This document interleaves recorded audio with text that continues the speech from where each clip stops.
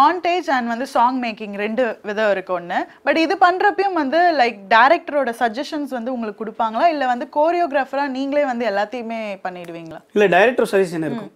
Director suggestion எல்லாமே montage song எடுக்கும். Okay.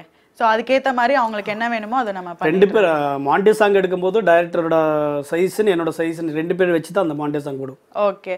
So இந்த படத்துல தான் ரீசெண்டா மீசைய முறுக்கு இந்த பாட்டுல வந்து எல்லாமே வந்து கோரியோ பண்ணிருக்கீங்க நீங்க? இல்லம்மா, அடியே சக்கர கட்டி ரெண்டு மாட்டிக்கிச்சு கிரேட் ஜி. ஓ கிரேட் ஜி. Okay okay. அது மாத்திட்டாங்க. ஓகே. சேட் ஜி பதிலா கிரேட் ஜி ஆக்கிட்டாங்க. ஓகே. சோ அதுவும் வந்து மூணுமே டிஃபரண்ட் ஜானர். சோ இத என்ஜாய் பண்ற விதத்துல தான் வந்து மூணு சாங்குமே வந்து அமைஞ்சிருக்கு.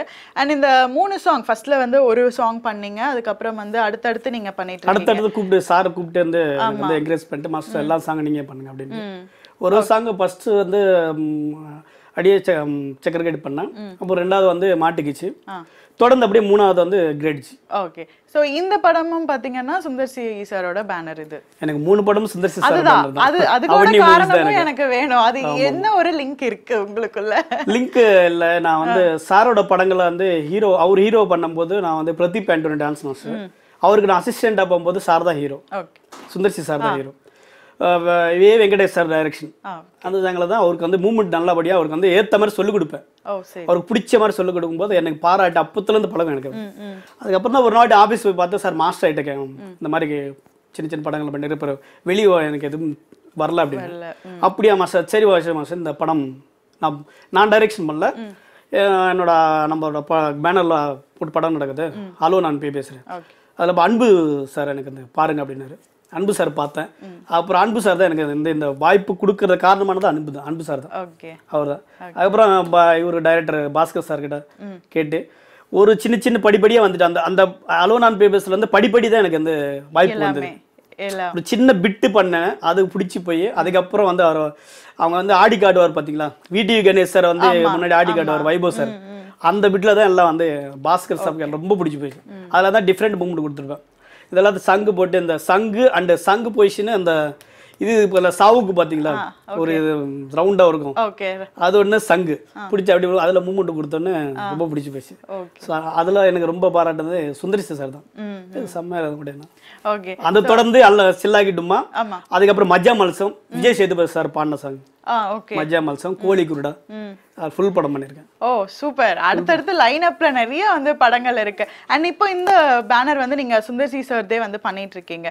But at the same time வேற ஒரு டைரக்டர் கூட இணையணும் அப்படின்ற ஆசை தான் வந்து ஒரு கொரியோவா வந்து உங்களுக்கு இருக்கும், கொரியோகிராஃபரா. ஸோ அந்த மாதிரி யாரெல்லாம் மைண்ட்ல இருக்காங்க? எல்லாரும் கூட பண்ணணும் மேடம். எல்லாரும் கூட ஒருத்தருக்கு இல்ல, எல்லாரும் நியாயமான ஆசை தான் அது. எல்லாரும் வந்து ஒரு டைரக்டர் சார் வந்து ஒரு விதமா ஒரு டிஃப்ரெண்ட் கான்டெப்டா வச்சுப்பாங்க. அதுக்கு தகுந்த மாதிரி நம்ம கொரியா பண்ணணும் எனக்கு ஆசை. ஓகே. பெரிய படங்கள் இங்க வந்து பெரிய பெரிய டைரக்டர்ஸ் எல்லாம் வந்து இன்னும் நம்மளுக்கு என்ன மாதிரி வந்து கஷ்டப்படுறவங்களுக்கு ஒரு டிஃப்ரெண்டா பண்றவங்களுக்கு வாய்ப்பு தந்து அவங்களுக்கு வந்து முன் வந்து கொடுத்துட்டாங்கன்னா இன்னும் வந்து பெருமையா நினைச்சிட்டு. கண்டிப்பா அப்கமிங்ஸ்ல வர்றவங்க டைரக்டர்ஸ் மட்டும் கொஞ்சம் என்கரேஜ் பண்ணாங்க நல்லா இருக்கும். கோரியோ அண்ட் எல்லாருமே வந்து என்கரேஜ் பண்ணோம் அப்படின்றீங்க. And at the same time இப்போ கோரியோ பண்ற விஷயம் இருக்குன்னு பார்த்துக்கோங்களேன். ஒரு லெஜெண்டா இருந்தா அவங்களுக்கு வந்து டக்குன்னு ஈஸி வந்து ஸ்டெப் ஃபாலோ பண்ணிப்பாங்க. அண்ட் புதுசா வர்றவங்களுக்கு வந்து கொஞ்சம் கஷ்டம் அப்படின்றது இயல்பா எல்லாருமே ஆடியன்ஸ் சைட்ல வந்து நாங்க யோசிப்போம். அது எந்த அளவு உண்மை? அது லைக் ஸ்டெப்ஸ் எல்லாருமே ஃபாலோ பண்ணிப்பாங்களா இல்ல கஷ்டமா ஒரு சில பேருக்கு டீச் பண்றது?